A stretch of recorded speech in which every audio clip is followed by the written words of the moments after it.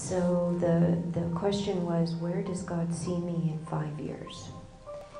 The 5-year span is an interesting decision to make, to say in 5 years, because what you're identifying is that there are, first of all, steps along the way that's going to get you to that endpoint that you are considering to be in 5 years. You're obviously already considering where you want to be in 5 years. But what you're really asking is, am I really going to be there in 5 years? Do I really have what it takes to be there in 5 years? God says, of course you do. In fact, you could be there in 3 years if you focus hard enough. But the 3-year span before that final I'm here has to be not I'm going to be, but I am working on being.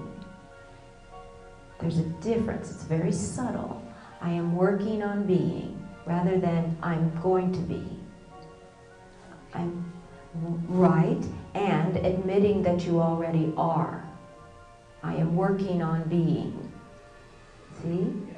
Okay? So if you invest that I already am that which I am going to be, then at a certain point you recognize, oh, I already am. The specifics about that, though, are, 1, make sure you have the support you need from your family, because your family can kind of turn its back on you when you are performing at your highest way. Okay? So make sure you have their support. And how you get their support is by saying, I don't care what you say, I'm going to do it anyway. They'll follow right behind you. Okay, honey, we love you. Whatever you want.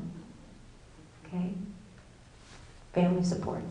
2, make sure you have all of the information that you need to take the mundane steps and turn them into something that are the markers. So this is just a totally irrelevant example, but let's say you wanted to be a tow truck driver. You have to get all the licenses that it takes to be the tow truck driver. You have to make sure that you are recognized by the state and the industry of being a tow truck driver. You have to acquire the tow truck. So these are all the mundane step by step by step by step that you need. And these are the small steps you take every day, small step, small step, small step, small step. And you write every day a list of to-do, a list of to-do, a list of to-do. And what you don't get done on that day, you put on your next list of to-do, to-do, to-do, to-do. And you can separate those to-dos into, these are the calls I need to make and emails I need to make. These are the errands I need to run, and these are the projects I need to begin or work within. And you're going to separate those down too, okay? And these are the groceries I need to buy. So every day is filled with your to-do. And don't feel bad if a day slips by and you didn't get a to-do either done or written down. But it's very important for you to put that practice in your mind of writing down what you're going to do today. And then you'll find in 3 years you will be where you wanted to be in 5. Okay? That's a hyper-focus, a laser focus to getting there. Make sure you have your soother. Whenever you're in a focused state, the structure of standing upright diminishes because you're hunched over your work. That's just how it works. Hunch over your work, nose to the grindstone. The problem is it destroys your posture. So everyone needs to be very aware of your posture when you're hyper-focused. 4, marry the way of your success. Marry the way of your success. So marriage is all about joining, and joining in this way is commitment. So we could easily just say commit to your success, but that doesn't really describe what is happening on a daily basis. You're married to it. So that means that it's your responsibility to take care of it every day, right? And if you don't take care of it, you recognize that this is something you were supposed to take care of. You marry yourself to it. This doesn't have to affect your relationships. There's no reason that marrying yourself to your success is supposed to steal from your relationships. Relationships are supposed to understand the nature of that success because they love that about you. You are so cool because of that. That's why they fell in your court. Each of us falls in the court of the one we love. We can't help it. We just, oh, I love you. Oh, I got tripped on that net again. I love you so much. It's so nice.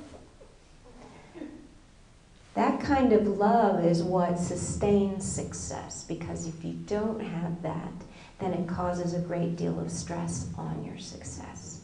So if you don't have that in your relationship and it's straining your success, simply remember and appreciate the relationship. Give it the time that it deserves, because it does deserve your time, and make time for it. The last most important one here is adjust your thinking all the time. Always adjust your thinking. So let's say someone sends you an email that sounds very curt. And in that curt, they have not only hurt you, but they've changed your opinion about them. They're no longer this support that you thought that they were. To adjust your thinking means now look at it in other possibilities. Is it really they're being curt with you, or are they typing on their mobile phone and they don't like to type? Or are they in a hurry? Or is there something you did to offend them? So when you ask these kinds of possibilities of what it could be other than, oh, she hates me. Other than that, say to them, oh, I know you're busy. You show sureness. So if they come off curt and it hurts your feelings, look at other possibilities of what they might have really meant, and then be sure about who you are, enough that it just goes off your back. Off your back. Because that's really important in selling you to the world. Because people respond to other people selling themselves as either, oh, I need that. That's exactly what I need. Thanks for showing up. Or, I don't have time for you right now. Or, I'd love to hear about this later. Really, I'd love to hear about this later. So the people that don't have time for you, you don't have time for them. It's okay. Okay, bye-bye. The people who just want to see you again later, who don't have time right now but are interested, these are people who you ask, would you like me to follow up later? Are you interested in this but don't have time? Would you like me to follow up later? Okay, that keeps you in touch and hooked in. The third kind, the people I want this now, I can't wait to get it, whatever it is you're giving, selling to them. These are people who become your instant allies for your success. Understand that they are the jewel. The jewel.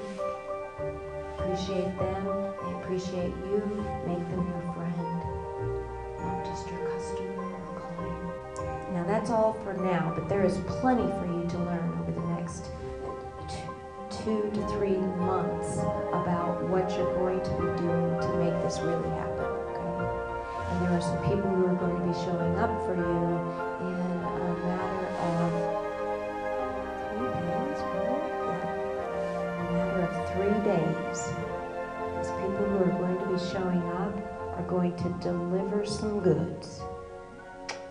They're going to deliver some goods, and that's all we're going to say about that, okay?